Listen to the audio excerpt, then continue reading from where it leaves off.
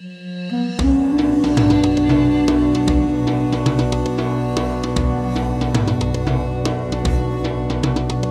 afternoon, everybody. I'd like to welcome you all to the halftime talk. I'm delighted today to be joined by Karan Mehrishi, who is a monetary economist and author of The India Collective: What is India Really All About? I love that title.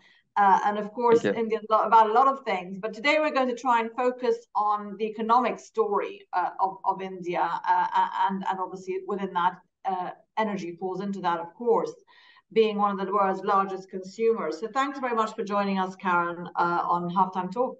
Thank you very much, Dayala, for having me on the show. Great to have you.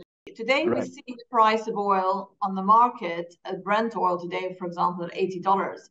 But India is getting it at a fairly good discount from Russia, right? We've seen your volumes from Russia grow month on month last year. How critical has that discounted oil been to India growth, do you think? Has it been, I mean, would you have coped just as well with higher prices, i.e. the Indian economy would have kept going? How important is the Russian oil discount to India's economy today? The current super spike that we are discussing today, as you were mentioning, has occurred since Jan 2022 and has averaged just over $91 per barrel.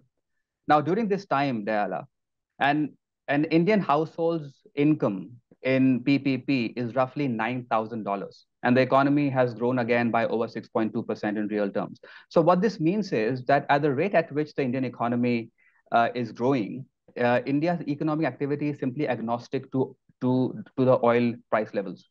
Now that an Indian household has a purchasing power almost double to that of 2014 levels, for example, and $80 to $90 per barrel is a non-issue, apart from maybe stoking inflationary fears in the domestic economy in India.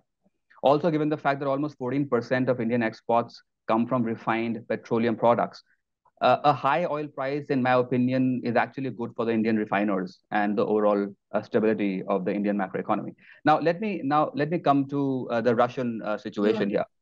I think India probably saved a little over $3 to $4 billion from the Russian imports, or roughly $2 to $2.2 per barrel, when you compare it with the international oil markets and how crude is traded. Compared to India's total annual oil import bill of nearly $120 billion, this does not seem significant when you look at it in this context. Nevertheless, the reduced landed cost of oil would have added to the government's tax collection, given the fact that in India, imposed taxes on fuels have an inverse relationship with crude prices. What this means is that when crude prices go down, consumer taxes on fuels are increased, and vice versa when crude prices go up. Therefore, while the exchequer's tax collection would have increased during this time, the Indian consumers may not have enjoyed the discounted prices on fuel as it is led out to believe.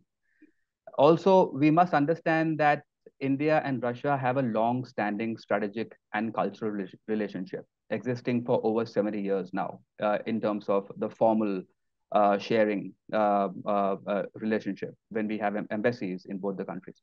For this reason, apart from getting oil at below market rates from Russia, India could have also been obligated, in my opinion, to buy Russian oil to help an old friend. So its relationship with Russia, strong, historical. Its relationship with the West is also strong and historical and entrenched economically. So how does India balance those two, given that obviously Russia is at war with the West, if you like?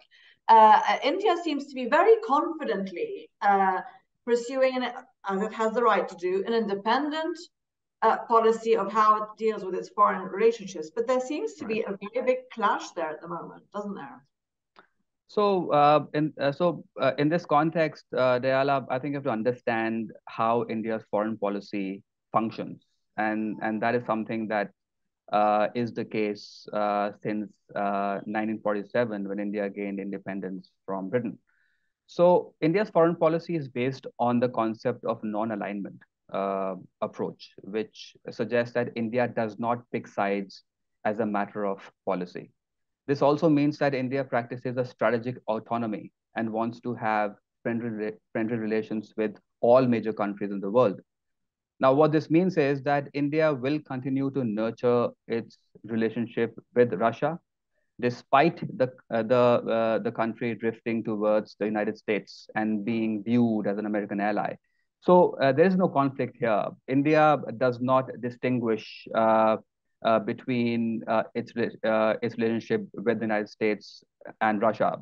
So I think it's more of an island approach where you have Russia as an island in the Indian foreign policy, and the US on the other hand is another island.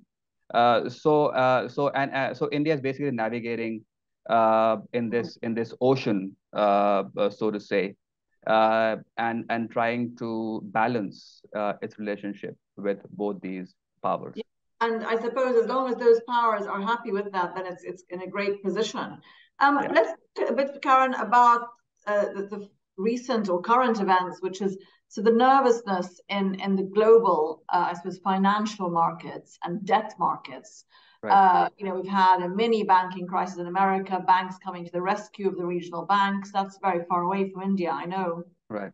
But just generally, in terms of the sort of global picture of where the global economic growth is going. We've talked about India's growth, but even within Asia, and India's there in that continent, do you see any ripple effects from the exposure, let's say, that the West is having economically at the moment, potentially, or that even that China, at the end of the day, is also emerging from a post-COVID lockdown? How is that all impacting, if anything, India's economic planning, if you like? So almost all financial crises, Dayala, that have hit Asia have been caused by a hawkish Fed and the resultant capital flight from Asia. The banking crisis in the US, as you were mentioning, itself is spawned by a tightening monetary policy invariably, and that invariably spreads to Asia, not just because of an exposure contagion, but rather, in my view, because of volatility in both the money and the capital markets. Now, this volatility happens because of panic selling in the capital markets and reserve capital flight to safe haven assets, including the USD and gold. Therefore, I think that if the current crisis blows out of proportion in the US or the European Union, the contagion would be in the form of reverse capital flight from Asian financial assets. And that may eventually lead to an Asian currency depreciation that includes Indian rupee, soaring inflation, and institutional collapse. Nevertheless, the bulwarks are much stronger this time. So if you compare the current situation with that of the 1996-97 ASEAN crisis, then I doubt whether we will be going on that road. Uh, Given the fact that there are several monetary arrangements, such as the Chiang Mai Initiative and the BRICS Contingency Fund, that are already in place and maybe deployed in case 1996 type of a situation arises. What's your opinion on the conversation around de-dollarization of certain commodities, trade, etc., including possibly in energy? Do you think that is something that is on the horizon in the next 5 years, or not really? So I think the USD's universal acceptability as a medium of exchange makes it the de facto reserve currency of the world. And the actions of the Fed have international ramifications and influence the overall health of the global economy. And I think that is something that we have to really understand before we talk about de-dollarization. Time and again, the Fed actions have reminded us that the economic realities of America dictate the health of seemingly disconnected emerging markets in Asia, with virtually no skin in the game.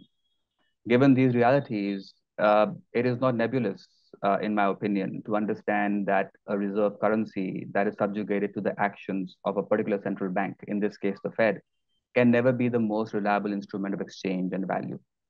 Nonetheless, Asian central banks are aware of the USD's preeminent role in trade and currency, and therefore the USD is kept in reserve to wade through any balance of payment crisis or exchange rate fluctuations.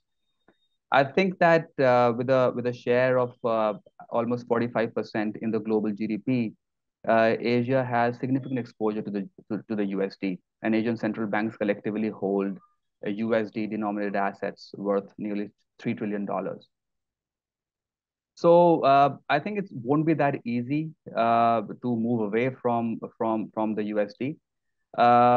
Even though the Chinese are trying to bring in the yuan and to replace the USD. But let's talk a bit about your views on the transition, energy transition in India, and where that stands in terms of investment into that from government budgets, and how is India looking today at energy security versus energy transition?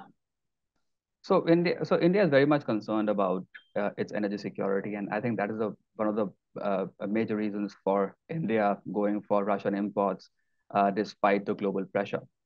So India's annual refinery capacity is nearly 250 million metric tons at this time, and this is the fourth largest refining capacity in the world. It is expected to represent 15% of Asia's total refining capacity, and expected to see fresh capacity creation in the coming years, given the 30 billion investment lined up already by Indian public sector enterprises as well as certain private enterprises. Indian refining capacity grew by almost 33% in 10 years, and from roughly 187 million metric tons to 250, as I was mentioning. So India's energy mix is still overwhelmingly based on crude as a commodity.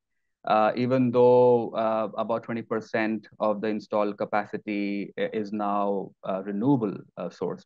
But I think India would still take a lot of time to transition into a carbon neutral economy, as per India's commitment in Paris and other discussions. Carbon neutrality target has been put to 2060, and that is still far away. Karan Mehrishi, monetary economist and author of the India Collective, What India is Really All About. Thank you so much for joining us today on Halftime Talk.